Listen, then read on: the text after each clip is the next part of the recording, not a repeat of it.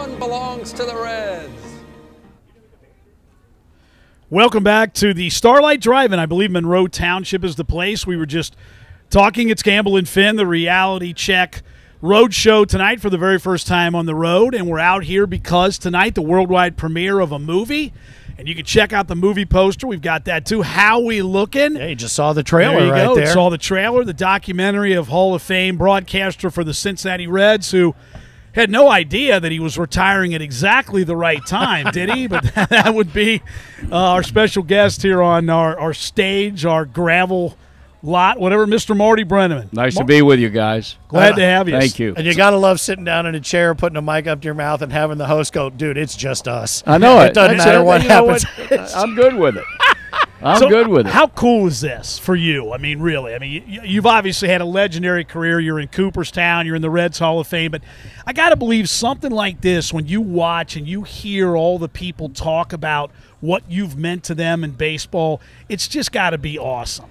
Well, Tom, when Terry first came to me about, 18, 19 months ago about doing it, and if I repeat some of the things he said, I apologize, but I told him, I said, just hold off on this, because they didn't know that I was going to announce in January of 19 that was going to be my last year. And then after the fact, I said it would be kind of ridiculous to have started this process not knowing that last year was going to be my last season. But my first reaction was I was stunned. I mean, I could not imagine anybody wanting to do a documentary on me. Not that I don't think I have a great career. I had a tremendous career. As fulfilling as anything I could have ever dreamed about when I first started, but you just don't think in those terms. Sure. You don't think about that. Yeah.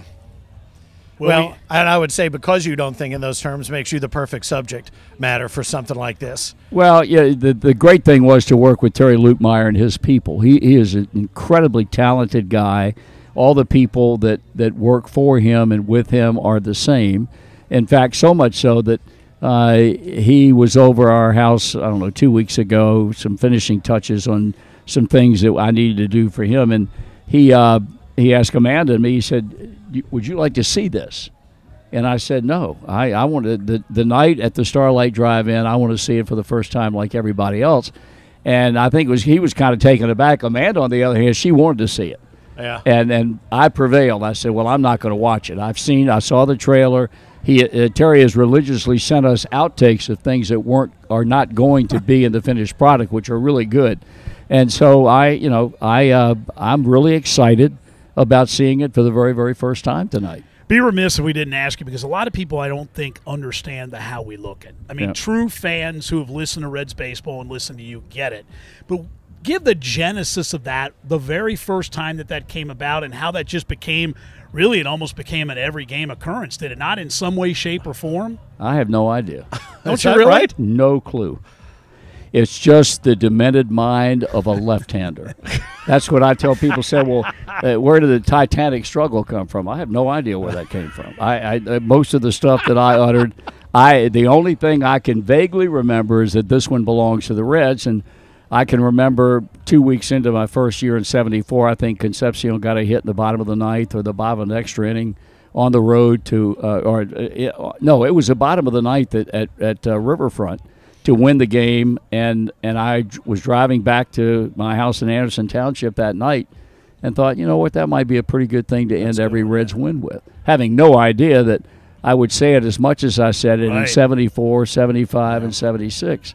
And but the rest of it, I have no clue. I cannot even begin to tell you where How We Lookin' came from. And you know what? I think a lot of those things take on a life of their own, even if they come out of nowhere. But what's funny is it morphed into this other thing that became a secondary vernacular within the radio station. When I worked at EBN and would be in the hallways with the LW guys or whatever, all you'd have to hear, you'd have to walk by, and all you'd have to hear somebody go is, not good. And that was it. You really knew. Even if the question hadn't been asked, that was the determination of where we were. I like that. That's so very good. We might have been talking about something with the fireworks, or we might have been talking about something else, or you might have just been walking by going, not good. Well, it's funny. I actually emailed back and forth with Yid this week, and he dropped a response to me that just said, not good. Yeah, he did he really? So, still going on. Yeah. Well, I felt sorry for Terry because he said people were commenting about this online, and somebody would just put not good, and then his buddy's like, Did they see it? Did they not like Something- it? They yeah, just didn't right. get that part That's of funny. it. I didn't know that. That's yeah. good. Well, it was interesting. I was watching some of the Fox Sports Ohio did some of the old, some of the classic, the Yeah. World Series games, and I had forgotten about you doing the crossover. And man, did you look and sound young? I mean, do you ever? I was like, young. I know you were, but I want to ask you. You're Scared to death too. you're a baseball purist. I mean, you're a baseball. I aren't am. you? Well, I mean, you know what? I am, and I have evolved into, in some situations, not. Well, that's what I wanted to ask you about, because I think most people, especially first it was with the old left-hander with Joe and then with the Cowboy, it seemed to me like you really loved you went from calling the baseball game to then just some of the banter that you guys had back and forth, and you obviously there were plenty of games where you needed that Right. when the baseball wasn't paramount. Did you come to enjoy that a lot more than you ever thought you would? Yeah, and the whole thing evolved with Joe, and I've had people come up to me and said, that's really a really cool shtick, and I said it's not a shtick. Yeah. I mean, because that implies that we sat down one day and said, you know what, we ought to talk about your golf game and my tomato plants and all the things, and the Elvis Shrine and all the things that went on between me and Joe that had nothing to do with baseball. It's just something that evolved, and it evolved because of the friendship that we had. And everything was natural. There was nothing planned. The Elvis thing was one of the great things of all time, because it was spontaneously one night we'd start talking about Elvis. Joe didn't know Elvis Presley from that wall, and I'll tell you another good story about that too.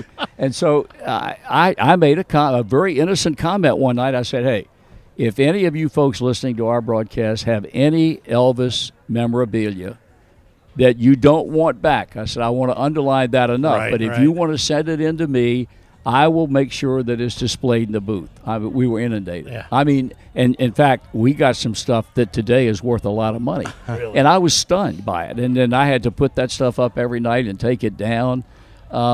So it was, and Brantley was the same way. Brantley had the same type of personality He did, that Joe yeah. did, and it was just a good relationship. Whether it would have flown in New York or Chicago and L.A., I don't know, but it worked here. And it was a good thing, because God knows, I don't know what my one-loss record is since 74 through 19, but it ain't good. And that's a big old how we looking not good, I can tell you. We're here at the Starlite Drive, and it's Gamble and Finn. It's the Reality Check Road Show. Tonight's worldwide premiere of How We Lookin, the documentary of Reds Hall of Fame broadcaster Marty Brennaman, who's been kind enough to stop by and join us. Was there any one particular game or time where you realized, because, I mean, I don't think sometimes, I know even when you're on the radio, you don't realize the power of the voice and that how many people listen and how many people just are on the edge of their seats listening. And you're describing games before there was all this TV where you could see every game. Yep. Was there any one game or any one moment where you said, man, this is crazy how important this is to people? We played a game I think I knew by then, but it was really, it came home one night. The Reds were playing the Giants at that old Candlestick Park in San Francisco, and John Miller had been in the booth and had talked about when he had been with the Boston Red Sox. This was off the air, and how one night they were playing in Oakland, and he said, if people listening to us back in Boston want to send, this is before social media, a card or a letter or a phone call to the Red Sox office to let us know that at 1:30 back in Boston you were listening to the game. So I opened it by saying to Joe during a commercial break, I said, it was like 10 minutes to 1. I said, when you come back, it's your seventh inning, why don't you drop the F word on the air? And he said, what are you talking? I said, nobody's listening to us back there at this time of night. I said, just go ahead and do it. And he said, no, you do it. I said, no, I'm not going to do it. It's your inning. Well, anyway, it was the funniest. It was his inning. That's true, you're right. It was the funniest thing in the world, because he really was serious. He thought I was serious. Anyway, I came back and I said, same thing John had said to Red Sox fans a number of years. We were inundated with mail. I think we had somewhere between 800 and 1,000 pieces of mail. And I talked to a guy who was in this type of business where there are formulas that you can do. He said, That doesn't happen. Unheard He of. said that's Wow. impossible. Yeah. He said you cannot imagine how many people were up, closing in on 1 o'clock listening to your broadcast. At that point, I said, what we do, even at that late hour, and people got to get up and go to work the next day back here, they're still listening. That's fantastic. Well, and I would tell you that speaks to what you were just saying earlier, the organic nature of how you guys did things, that you were storytelling even then. And, and I had the opportunity to work down with Skip. We were just talking about Skip and Pete down at the Braves. And that's my only experience in the booth. I'd never had the opportunity to be up in there with you guys. But watching the interaction between those two guys and what they would get off to talking about. Well, they had the same kind of relationship that Joe and I had. And it's so funny because, and as you said, after Joe, how many people know how many scoops of ice cream the radio guy likes when he goes to UBF? That's right, exactly. But that was such a big part of the Cowboy and you kind of making that mesh. And I just think it speaks to what a part of the storyteller you've been for people in this market and all the different things you've done outside. That was one of the things that when I had the first 3 or 4 or 5 years, I couldn't tell any stories because I had no background, I had no experience. Oh, yeah. And when I reached the point where something would happen in a game and I could relate it to something that had happened a number of years ago, I thought, you know what, I'm getting there now because. I always marvel at Scully, who is the greatest storyteller of all time as far as baseball is concerned, and that's a handicap that I had to deal with. And once I got to that point, and I could tell stories, and it really enhances the broadcast, but it takes a while. I have 2 more questions for you. One, watching the trailer and hearing your son Tom mention about you doing basketball games. It's got to make you feel great, though, knowing that Tom did Cubs games, did Diamondback games, and now he's back here doing Reds games on TV. You've had the chance to work with him. Yep. But basketball for you, obviously baseball was, and they say, multi-sport athletes, some guys made the right choice. When you look back, though, how much did you enjoy basketball? You had an opportunity to do a lot of great. You were in the ACC and doing NCAA games. Baseball still the right choice for you? It was a right choice, but I got so much enjoyment out of doing college basketball. It was such a kick. And even today, I am in that category that they refer to when they say so-and-so's a junkie. I read recruiting services. I know where guys are going to go to school. You're that guy. I know I'm an obnoxious You're that guy, right? but I was blessed. I was so blessed when I did the NCAA because I had so many great games. I had the Leitner game. Yeah. The one right after the other. Greg Anthony hit a shot in overtime against Arizona in the regional final out at Nichols Arena in Denver, which is no longer there, right. that sent them into the Final Four, which was a major upset.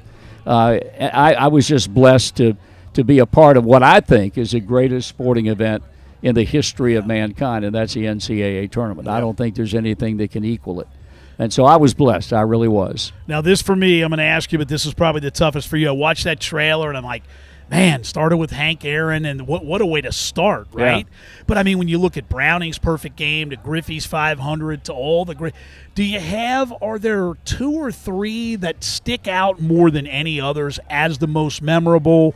And one question I have, did you when you knew something when you were on the precipice of somebody hitting number 500, did you work it out in your mind how you would make that call, or did you just let it flow? I let it flow. I know guys that have done that, and they've come up with something that was cute and people would talk about for years to come. I was not good enough to pull it off and make it, and it didn't sound contrived. I could not do that. So I had to rely on being able to, go with the flow and try and create verbally the kind of aura that was in the ballpark, the atmosphere, and hopefully that it worked.